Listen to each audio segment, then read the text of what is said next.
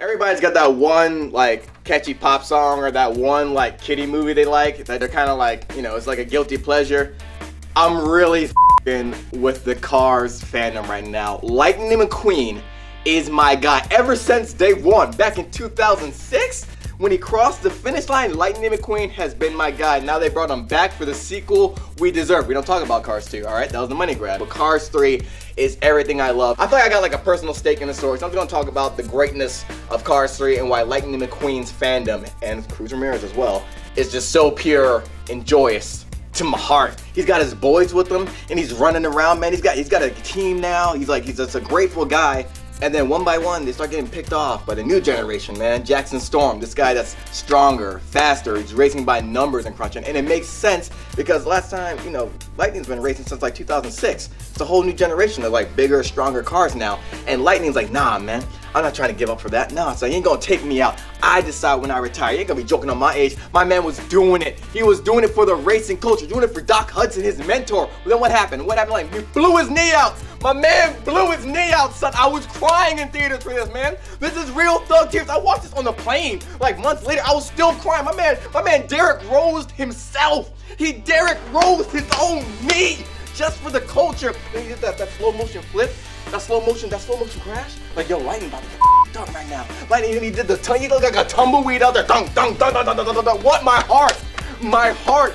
It's the same thing that happened to Doc Hudson, that horrible crash that took him out racing. And then next time we see Lightning, he's all in primer looking at himself like, yo, what am I gonna do now? What can I do now, man? It's all f***ed up now, yeah? It's all f***ed up now, man! What am I supposed to do now, huh? That's all Lightning wants. He just wants to race one more time. He wants to go out when he is able to decide when it's time for him to quit. Gets a new sponsor, and they're talking about, man, you're gonna hurt the brains. Like, nah, let me get back to that real shit. Let me get back to that racing that I do, son. Gets a new trainer, Cruz Ramirez. Cruz isn't a racer. She decided to race one time, but she didn't cut it. She gave up her own chance.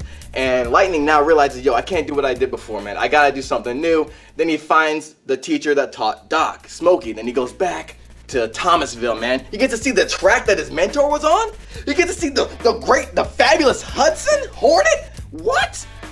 Cars 3 is all about that baton pass. It's about that legacy. And then Lightning's there seeing like, yo, Doc was like this.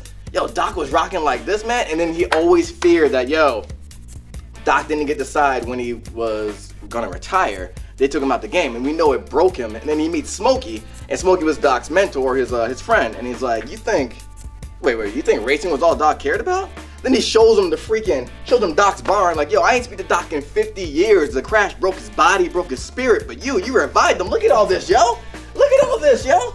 He's proud of you. Lightning's posters on the wall. Lightning and Doc pictures of them together doing races, man. Like, yo, you were the greatest thing that happened in his life. Oh my God, what? Tears again.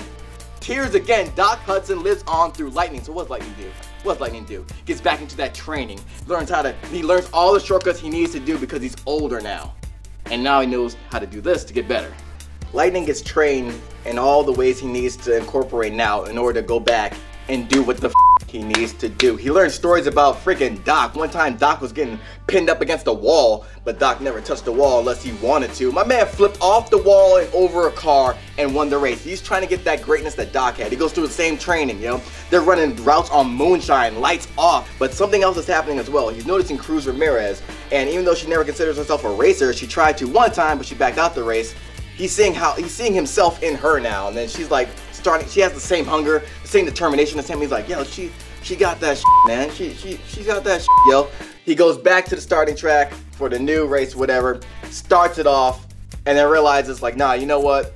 You need to finish this. He brings Cruz Ramirez in to finish the race that he started. He gives up his own spot for Cruz Ramirez. You might be like, well, isn't that kind of up? Because don't you need to finish the race that you start? As long as someone's running a number, it's all good. We don't talk about plot holes. All right? We just go with it. Cruz Ramirez finally gets her shot to be a racer, thanks to Lightning McQueen, and she does the same freaking flip off the wall move that Doc Hudson did. She's the second coming. The best about Cars 3, it's all about legacy. Doc Hudson lives on through now Cruz Ramirez, and also through Lightning. Cruz Ramirez gets his number. Lightning changes himself to the fabulous Lightning McQueen, gets the motherfucking sleek navy blue new coat of paint. That's what I'm talking about. That's what I love. And then he realizes, like, yeah, you know, racing is good and all, but being a mentor to someone else, seeing myself in someone else and helping them achieve their dreams, that's what that is. He becomes Cruz Ramirez's crew chief. He becomes a crew chief for Cruz Ramirez. It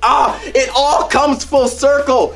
It all comes full circle. Cars 3 is that realness. That's all I'm trying to say, man. That's all I'm trying to say.